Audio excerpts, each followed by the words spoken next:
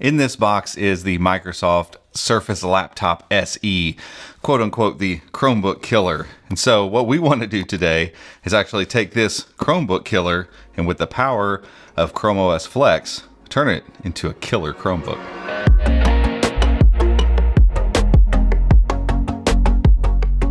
So a quick explanation of what we're doing and why we're doing it today before we jump in this box. As you'll notice, this isn't like a Microsoft box, it's a USPS box.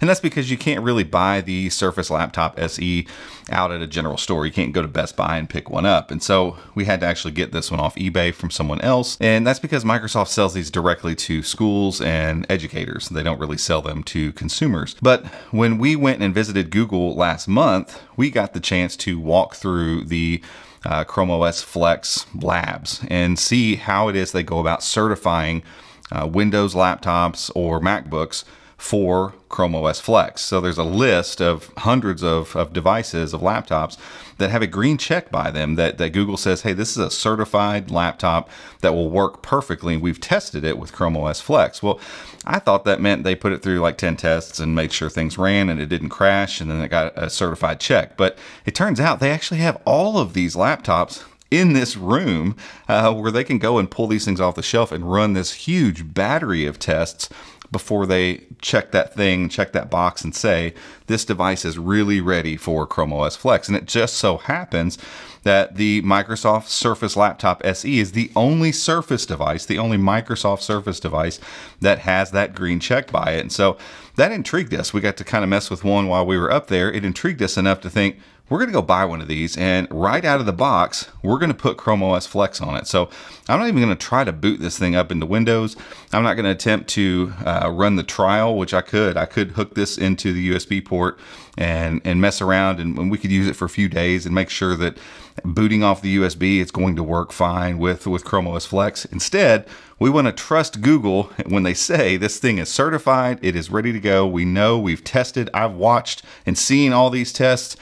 We're going to trust Google in this. We're going to plug this thing in. We're going to flip the switch and we're going to turn this thing into a Chromebook. So before we do that, we have to unbox it. And hopefully I don't even want to say retail packaging because again, this isn't a retail device. It's not like you can go to the store and pick one of these things up. But hopefully there's some sort of box or something in here. I'm not even completely sure. Oh, yep, there is. Sweet. Because I think we found a new one. It may be new. Slightly used. I don't really remember. And fun story, when I first started looking for these, because we didn't see them at a store anywhere, I thought they'd already like discontinued the thing. Not the case. This is a school only situation here. It does look like this thing's maybe been used a couple times before. We'll probably need the charger, I would think. And again, we're going to do all this live. I'm going to do all this on camera, so there may be some fumbles here or there as we do it. But the reason we want to do it live like this is because after seeing Google's testing process for this stuff, I fully trust that if they say it's got a check mark by it, they say it's ready for ChromeOS Flex, I'm just going to believe that they do. And this thing's still got like stickers and stuff with it. So I'm going to imagine it's probably in pretty good shape. Man, this thing reminds me so much of the HP Chromebook 11 that Google and HP worked together on a long time ago. It's got some really cool aesthetic look to it. It's supposed to be pretty durable. It's got a Celeron N4120, so that's a Gemini Lake processor, 8 gigs of RAM, 128 gigs of storage. So those specs together, the reviews I've read of this thing have not been kind. It's apparently very slow with Windows on it, so it's going to be cool to see when we put ChromeOS on here. It's an 11.6 inch screen here. Pretty nice keyboard, not too much flex here. Plastic trackpad, but it's pretty nice. Again, this is the type of thing, like if Google were to go make their own real cheap Chromebook and still put Google's name on it, this is the type of thing I would expect. Like, yeah, all plastic, but attention to details that make things pretty nice. It's supposed to be a TFT screen, so hopefully it's kind of IPS style and the viewing angles will be good, but it looks like it might be dead as a doornail. Let's just see if it's even going to turn on. I don't see any LEDs on here, so we're probably going to take a break real quick and let this thing get a little bit of juice and then obviously get into the BIOS, because when you do this, we have a whole video about how to go about writing the ChromeOS Flex image to a USB stick and how to actually install it on your computer. We're not going to cover that here, but I'm going to have to take a break real quick, get this thing a little bit of juice, at least enough to get booted up into the BIOS so that we can run this on here. Once you boot into ChromeOS Flex from your USB stick, there's just an option in there that says, yeah, I'd like to write this to the hard drive. We're going to do that right away as soon as we get this going. So let me jump off here, get this thing charged up for just a few minutes, and then we'll continue. Okay, so I know I said in a couple minutes after we charge this thing up, we'll be right back. For you guys, we are just right back, but you can probably notice I'm in a different color shirt, and a few days have passed at this point, and part of that is because of Windows, just being Windows, and part of that is just some ignorance on my part on how to deal with the BIOS on this device. But we've got it all figured out. I have not messed with ChromeOS Flex on here yet, but it is finally able to see the image on this USB stick. So one of the things you need to know, and we're going to link a couple help like tutorial type things in the description, is how to get in the BIOS. You basically hold down the volume up and power whenever you turn this thing on. But then once you're in the BIOS, you do need to turn off Windows Secure Boot. And so once you've got that turned off, it'll look for other disk images. It would not see the disk image. And that was on top of literally hours of Windows updates. So I'd logged into this device. Once we got it, turned on, I wanted to actually kind of let it do its thing real quick before we went and crammed another operating system onto it. And so, I was like, yeah, we'll take the updates. And so it updated, and then it restarted, and then it updated, and then restarted, and updated, and restarted. And it kept doing that. We filmed our podcast. We played some golf. We did a couple other things. And then finally it was like done updating and doing all of its stuff in Windows fashion. So this put me at, late the night that we were filming. And then I had to deal with figuring out how to get it to see this thing. And so I got all that done, but it's been the weekend now since we filmed that. So it wasn't just a few minutes. It ended up turning into a few days. However, we are here now. We are ready to get this thing up and running. And again, I have not tested any of this stuff yet. We're going to do this right from scratch because we're going to trust that green check mark from Google. All right, so without any further ado, we're going to take our USB disk image, place it in the USB port, and go ahead and power this thing on. And what should happen is basically you get a Windows boot screen, basically with a big red bar across the top that's saying it's not secure. And so that's just part of it by turning off the secure boot. Unfortunately, you're going to see that every time you boot into this because there's no way to turn that off in the BIOS. But immediately after that, you'll see ChromeOS Flex load up the way that it's supposed to. Let me adjust this for brightness so that we don't blow out the shot here. And boom, just like that, we have ChromeOS Flex up and running on here. Now, again, I can run this and use this from this USB, but I'm only going to have like 8 gigs of storage to work with. So instead, on this Get Started, the very first thing you come to here is the option to try it out or to install ChromeOS Flex. And like I said, I've been saying this through this whole video. We're just gonna jump in. We're gonna do it. I'm not even gonna try anything. I'm gonna trust that the technicians with ChromeOS Flex have tested this device enough to give it that green check. And I'm going to click the button, and you'll see a warning pops up. This is going to erase your entire hard drive. So Windows and everything on it, everything that's on this thing is going to go away after this. Now, it's not to say you can't recover this device. You can get a recovery image from Microsoft for it if you choose, but it will delete everything and overwrite ChromeOS Flex to the entire partition of this device, which is, I think, 128 gigs. So workable enough hard drive there. And then the thing's going to start. It says it could take up to 20 minutes. When we've done this in the past, even when it didn't work the way we wanted it to, it said 20 minutes and it took like 5 minutes. So we're going to hop off here and let this finish and jump back in the video whenever this part is done. Hopefully this one doesn't take a couple days. All right, and just like I thought, this took only about 3 to 4 minutes. And just like that, it shuts down. Pull the USB stick out, hit the power button, and we are, again, I want to keep this from blowing the shot out. We are booted into ChromeOS Flex. So this looks exactly like what it did with the USB stick in, but it's clearly not running off this anymore.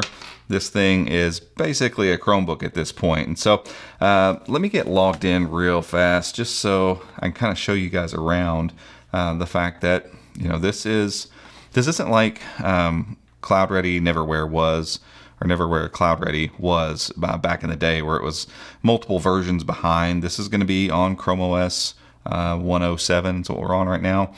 and it's going to have all the same exact features that you get on your Chromebook. But what I really want to test is, like, how are the function keys lining up? Do the trackpad things work? Is the operating system moving around okay? Do all the, what does the Windows key, for instance, do? Does the caps lock work? And all of those little things that would add up over time to be nuisances, to be honest with you, if they weren't addressed. I want to see if those things are working. So let me get on the Wi-Fi here and actually get logged into this thing and let it get going. But all of your out-of-the-box experience, all of this stuff is going to look exactly like it would on a standard Chromebook. I mean, there's just nothing different about this because, again, this isn't some like forked version of ChromeOS. This is ChromeOS the way that you expect it. And so that's a really cool thing and a comforting thing too if you're going to go about doing this on a Windows device. So let me get logged in here real quick. Okay, got all that stuff out of the way. And again, sign-in process exactly like you would expect on a Chromebook.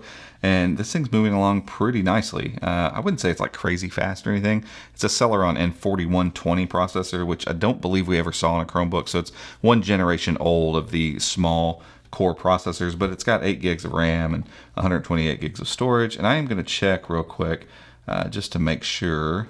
And like it always does, it jumps on. There's a coffee shop just around the corner. For some reason, my Chromebooks love to jump on that Wi-Fi. After I've signed in with my Wi-Fi, they like to jump on that Wi-Fi. But I want to check to make sure real quick that our total available space is there. So this is a 64 gig device. I'm sorry, I misspoke earlier. I said it was 128 gigs. So it's got the full use of the entire hard drive on here.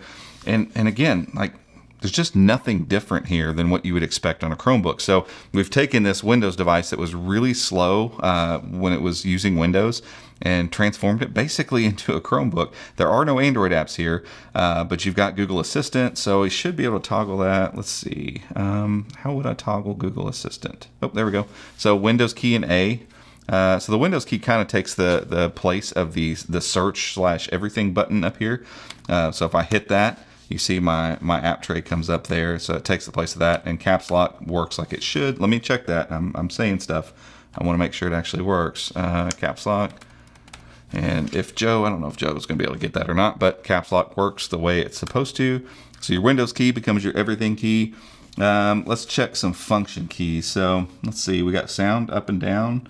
Don't seem to be working.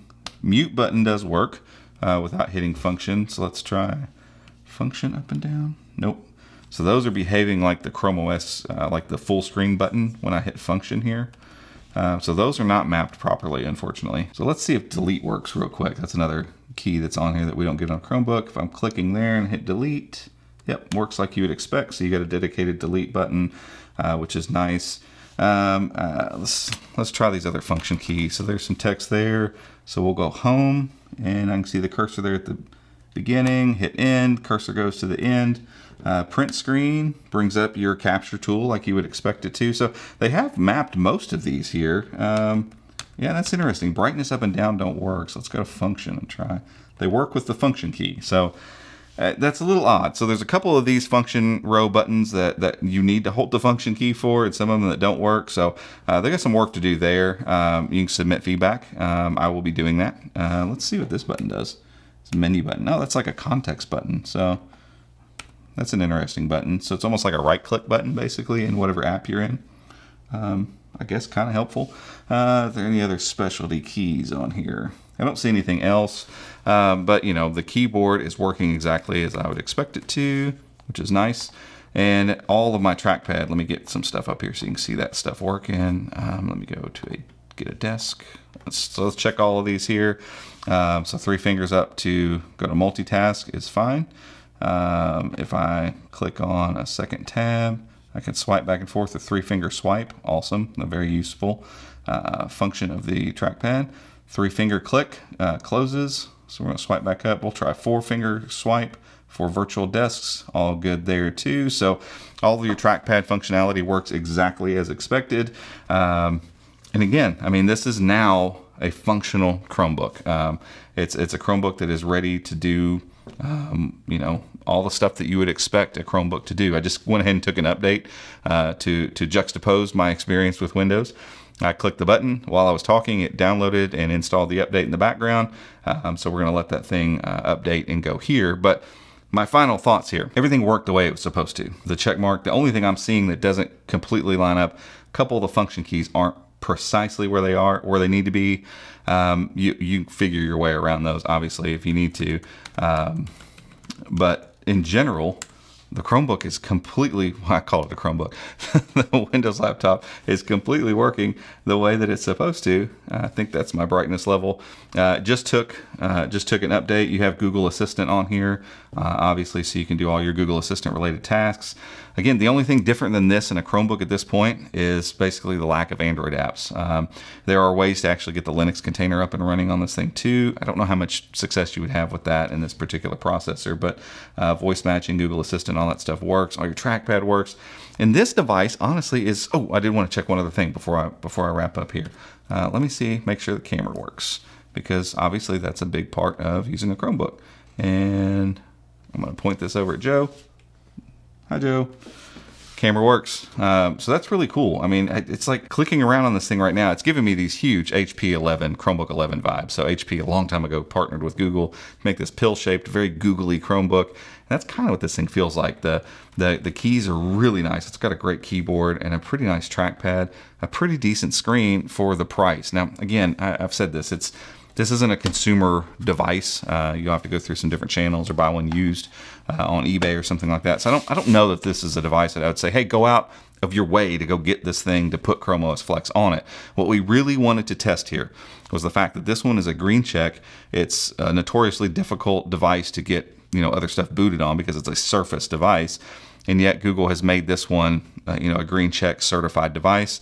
We wanted to install this without even trying, without even checking anything. We did that. It works. This is a functional Chromebook at this point. And so now the Chromebook Killer has become a killer Chromebook. Guys, that's it for this one. If you enjoyed this video, give us a thumbs up. Head down there, hit that subscribe button, and be sure to ring the notification icon as well if you'd like to be alerted when we make future videos just like this one. Till next time, we'll see you.